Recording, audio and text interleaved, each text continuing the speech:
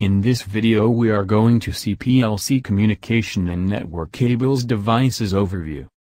Communication is central to what a PLC does. Therefore, understanding communication concepts is critical to understanding PLCs. PLCs communicate with many other devices and systems in various ways. In some situations a PLC connects directly to another device. Often, however, various components of an automation system including PLCs are interconnected using network technologies. Serial communication. Serial communication is the most basic form of data communication used by PLCs because it involves transmitting data one bit at a time on a signal line and receiving data in the same fashion on another signal line, or in some cases the same line.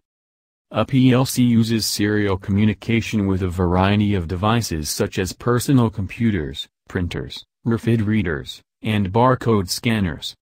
Serial communication. Serial communication uses interface standards such as RS-232, RS-422, and RS-485 that identify the signal lines available for communication. RS-422. All three types of interfaces can be used for a point-to-point communication. RS-422 and RS-485 can also be used for a multi-drop configuration with multiple devices connected on the same set of signal lines.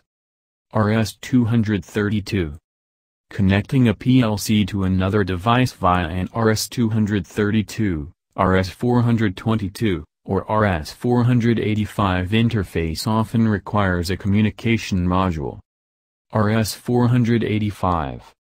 For example, the accompanying graphic shows S7-1200 communication modules used for serial communication.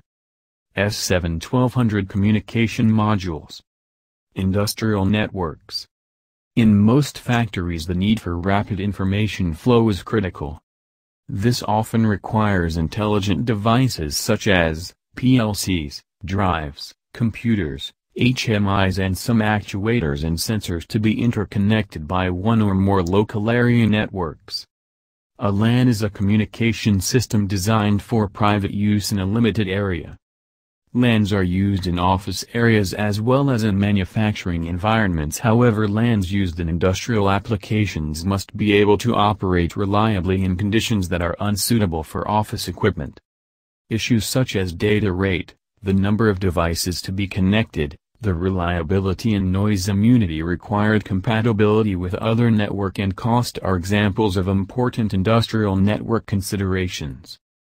Another important characteristic that defines networks is the network topology. The topology of a network is the pattern formed by network devices.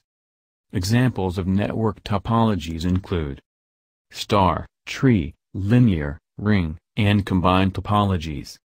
Some networks allow all of these topologies and other networks are more limited in the types of topologies available.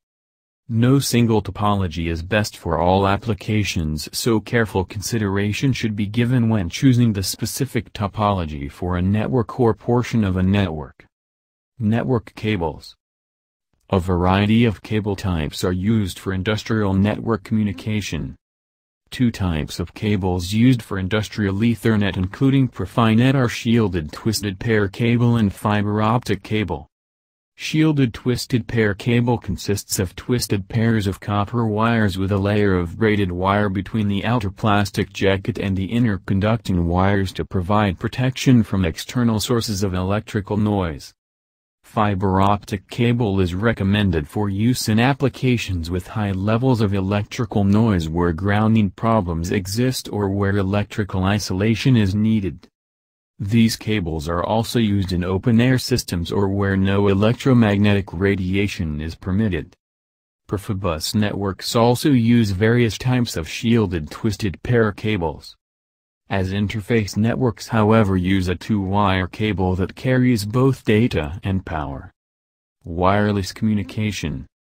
Wireless network devices send and receive signals through the air.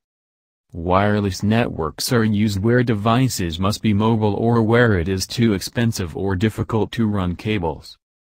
For example, the accompanying graphic shows a mobile panel that allows an operator or maintenance person to monitor a system without being tied to a control room. Wireless networks are also used where the controlled equipment must be mobile, such as with automated guided vehicle systems, overhead monorails, and cranes. One of the most popular types of factory wireless networks is WAN, which stands for Industrial Wireless Local Area Network. WAN uses devices with antennas to transmit and receive radio wave signals. There are a variety of antenna types used with WAN. This includes BQ9M radiating cables, one of which is shown in the foreground in the accompanying graphic. Coax cables are used as antennas from WAN access points. Openings in the outer conductor of the cable provide a defined signal strength along the entire length of the cable, enabling reliable radio links in areas where conventional antenna technology is impractical. For example, this unique antenna design allows your coax cable to be laid in the rails of an overhead monorail track where standard antenna technology is very costly to install and maintain.